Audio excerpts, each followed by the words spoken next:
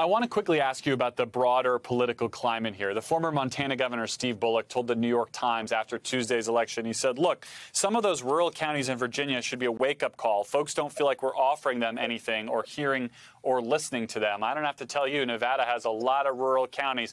Do you feel like there's a messaging disconnect in Democratic politics with how to talk to rural voters? You don't have to win every one of them, but you can't get blown out. Well, you're right. I actually represent 52,000 square miles in Nevada. So in addition to Las Vegas and North Las Vegas, I represent 6 rural counties throughout Nevada.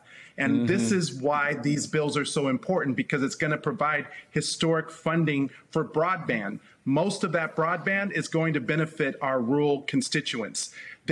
My constituents in rural Nevada talked to me about the expenses related to housing, and that is something the Build Back Better bill is going to help do, as well as the elder care and lowering prescription drug costs for seniors and for others that are in the healthcare's consumers who are depending on Congress to act to lower prescription drug costs, particularly for Medicare beneficiaries. This is what's at stake, and these bills help all of America.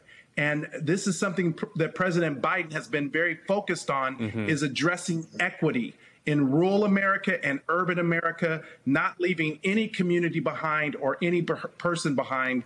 And that's why these 2 bills are historic, and Democrats are delivering for the American people.